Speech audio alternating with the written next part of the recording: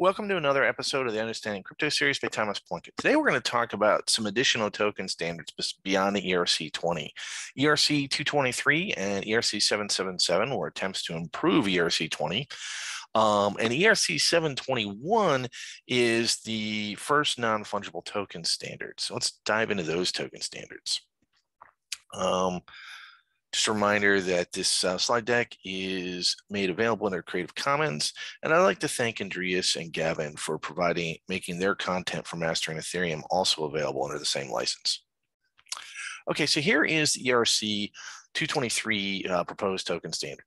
The ERC223 token standard attempt to solve the problem of inadvertent transfer of tokens to a contract that may or may not support the tokens by detecting whether or not the destination address is a contract or not. So this is essentially solving one of the drawbacks of ERC20. Normally with if you're sending ETH to a contract will have a way to handle ETH, but a contract by default doesn't have a way to handle tokens. So this is going to detect whether or not an address is a contract or not. So ERC223 requires contracts designed to accept tokens implement a function called token fallback, which is going to be used. If the destination would transfer a contract and the contract doesn't have support for tokens, i.e. it doesn't have this token fallback function, then the transfer will fail. So to detect whether the destination address is a contract, the ERC223 reference implementation uses a segment of inline bytecode. So we can see it right here. You can see this assembly keyword and then the open curly brace and the closed curly brace. So, and what this does is this retrieves the size of the code that's at this target address. And you can't do that by default in Solidity. So to do it, you really have to write assembly code. And so if the length is greater than 0, we know it's a contract. And it's true. If length is greater than 0 and it's true, then we know it's a contract. If the length equals 0, that means there's no code at the address, and therefore it's not a contract.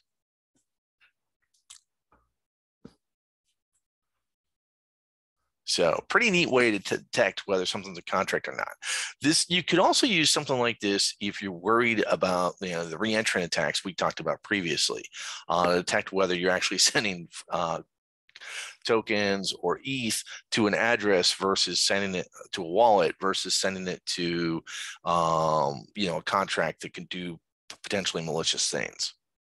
So here's a look at the interface for the ERC223 token. It's got a number of functions, pretty similar to the ERC20 functions, name, symbol, total supply, transfers, and so on. All right, ERC777 is another attempt to solve some of the problems with the ERC20. Some of the goals of ERC777 were listed here, offer an ERC20 compatible, but transfer tokens using a send function similar to Ether transfers, be compatible with ERC820 for token contract registration, and allow tokens and addresses to control which tokens they send through a special tokens to send function that's called prior to sending, and also to basically ERC777 has this concept of operators where we're going to allow operators to handle the tokens on our behalf and move them on our behalf. And why you might want to do that, well, that might come in handy with an initial coin offering if you don't want to have to do all the movement yourself. So basically using letting proxies handle sending and receiving tokens on your behalf.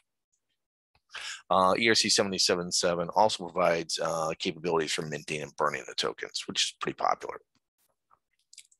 So here's a look at the ERC77 contract interface specification.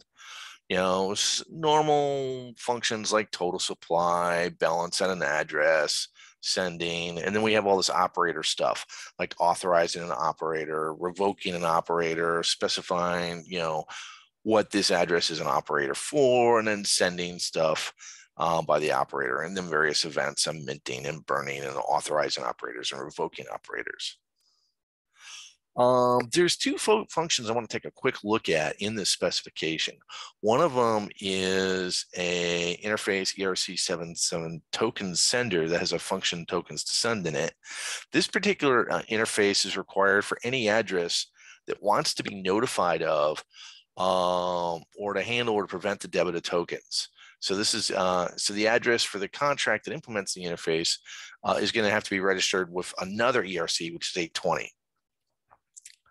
And then the other interface to take a look at is the ERC is a token recipient specification.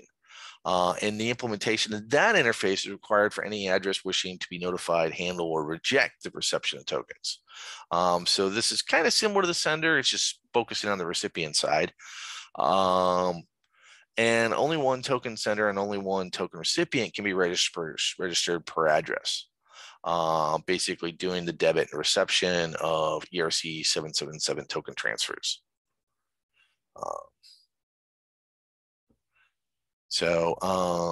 specific token can be identified in these functions. So, there's specific sender and recipient for those particular tokens. On the other hand, the same token sender and token recipient hooks could be registered for multiple addresses, and the hooks can distinguish who are the sender and the recipients using the from and the to parameters up here, address from and address to.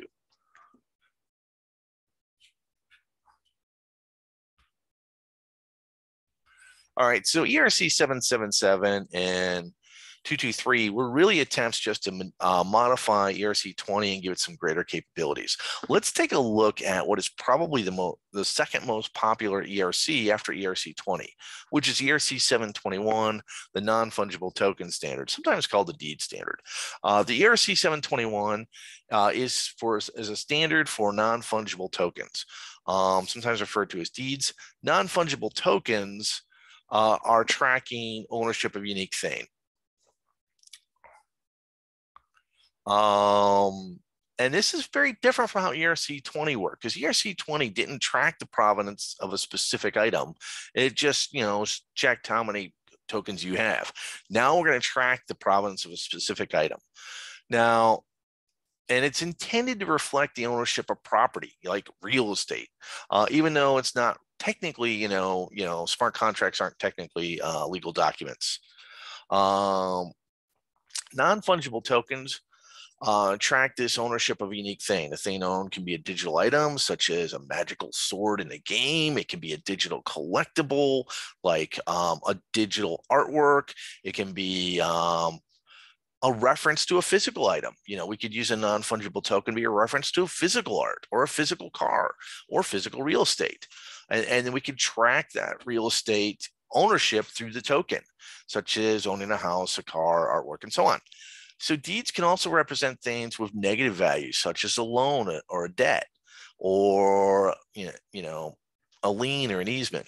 And so the non-fungible token standard ERC721 places no limitation or expectation on the nature of what we're tracking, and requires only that can be uniquely identified using the equivalent of like a social security number.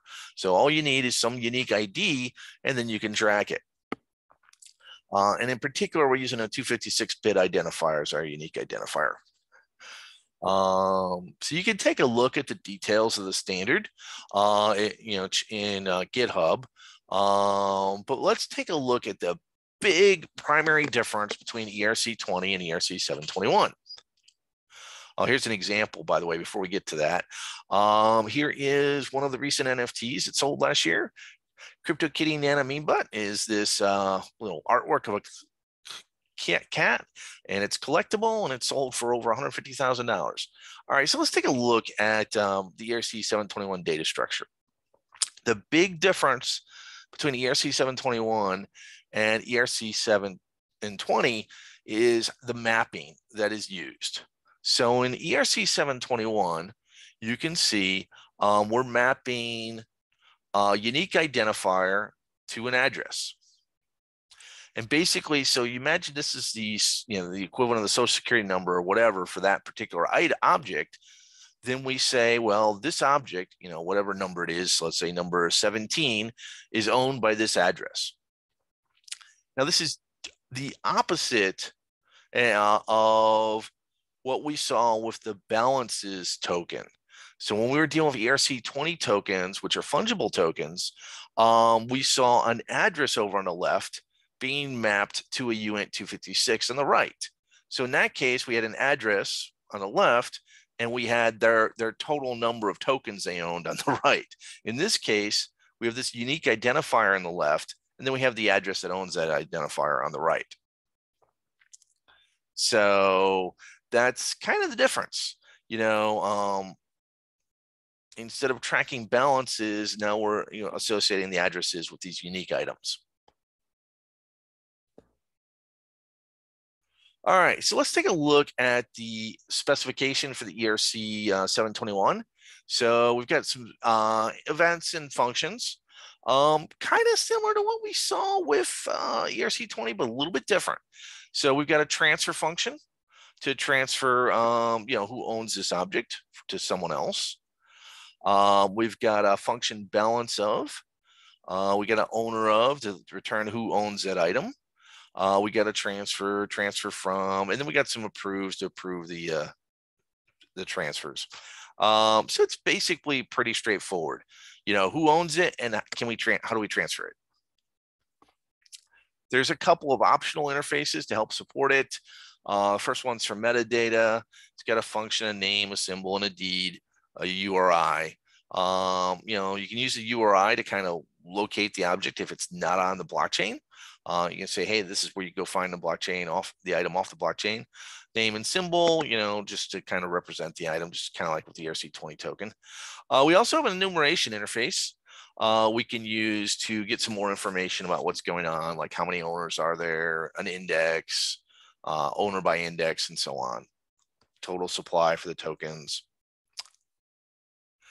All right, so that was a high-level look at several of the additional ERC standards for tokens beyond ERC20, the fungible token standard. Let's talk in general about token standards, though. So we've talked about several different token standards, ranging from the fungible and non-fungible tokens to some extensions to fungible tokens. So what's the goal of these standards? I mean, if you're going to create your own token, should you use the standards? How should you use them? Should you add functionality beyond the standards? What standards should you use? So here's some of the questions I want to talk about. So the first thing is that, token standards have a purpose. They're intended to be the minimum specification for an implementation. What that means is that in order to be compliant with, say, ERC20, you need to be at minimum implement all the functions and behavior in that interface that's specified by the ERC20 standard. You're free to add any additional functionality you want by implementing any functions you want that are not part of the standard and just adding them in. The primary purpose of these standards is to encourage interoperability between smart contracts. Therefore, all wallets, exchanges, user interfaces, and other infrastructure components can interface in a predictable manner with any contract that follows a specification. So in other words, if you deploy a contract that follows the ERC20 standard, all existing wallet users can seamlessly start trading your token without having to make any modifications to their wallet. So given all these standards, each developer faces a dilemma: use the existing standards or innovate beyond the restrictions that are imposed by the standards. This dilemma is not easy to resolve. Standards necessarily restrict your ability to innovate by creating this sort of narrow road that you have to follow. On the other hand, the basic standards have emerged from experience with thousands of applications and often fit well with the vast majority of use cases. So as part of this consideration, an even bigger issue is the value of interoperability and broad adoption. If you choose to use an existing standard, you gain the value of all the systems designed to work with that standard. If you choose to depart from the standard, you have to consider the cost of building all the support infrastructure on your own, or persuading others to support your implementation as a new standard. The tendency to forge your own path and exhaust existing standards is known as not invented here, and it's really contrary to the spirit of open source software. But on the other hand, progress and innovation sometimes depend on departing from tradition. So it's a choice you have to consider carefully. Just remember that standards are meant to be descriptive rather than prescriptive. How you choose to implement those functions is entirely up to you. The standard is really giving this method signature. So for interoperability purposes, we know what you have to call. What it does is really up to the developer. So, so as with smart contracts, when you're deciding what standards to leverage, you really need to think about what are the benefits and drawbacks to using that particular standard. So there are a number of extensions that people have considered and things that they've considered when they go beyond the standard. But when you decide to implement a system, say, for example, you're implementing your own token, and whether or not you decide to base it on the standard, there's a number of reference implementations out there that you could work from, or you could write your own from scratch. Again, this choice represents a dilemma that can have serious security implications. Existing reference implementations of code are battle tested. While it's impossible to prove that any particular code example is secure, a code example that's been used many times, may have been used many times in a production scenario and have been attacked repeatedly and vigorously. And if no significant vulnerabilities have been discovered so far, it represents a level of investment that could benefit you significantly. Writing your own code is not easy. There are many subtle ways that a smart contract can be compromised, as we saw in our earlier lectures on security. So it's much safer to use a well-tested, widely used reference implementation. For example, like the Open Zeppelin implementations of the ERC20 standard. If you use an existing implementation, you can also extend it, adding again your own functionality. Again, however, be careful with that impulse to write your own code. Complexity in a smart contract is the enemy of security. Every single line of code you add expands the potential vulnerability of your contract and could be problematic. You may not notice a problem until you put a lot of time and effort into your contract and someone comes along and breaks it. So standards and implementation choices are important parts of overall secure smart contract design. So here are some potential extensions to token interface standards that people have been working on. The token standards that we took a look at provided a very minimal interface with limited functionality, and many projects have added additional capabilities. So some of these additional capabilities are in areas of like owner control, the ability to give specific addresses or sets of addresses, special capabilities such as blacklisting, whitelisting, multi-signatures, minting, recovery, and so on. Burning tokens, the ability to deliberately destroy or burn tokens by transferring them to an unspendable address or by erasing a balance and reducing the supply. Minting, the ability to add to the total supply of tokens, either at a predictable rate or just by an increase when authorized by the creator of the token. Crowdfunding, the ability to offer tokens for sale, for example, through an auction, a market sale, reverse auction, and so on. Caps, the ability to set predefined and immutable limits on the total supply. Recovery backdoors, functions to enable an owner to recover funds, reverse transfers, or dismantle the token that can be activated by a designated address or set of addresses. Whitelisting, the ability to restrict tokens or actions on those tokens, like token transfers, to specific addresses.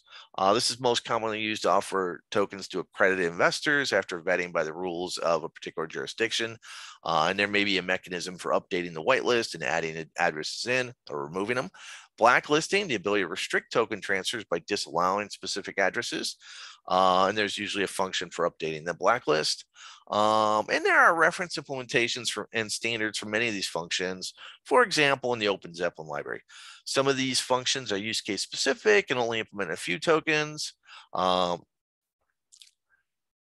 And so this decision to extend a token standard with additional functionality, like some of the areas we talked about here, represents a trade-off between the innovation, risk, and interoperability and security.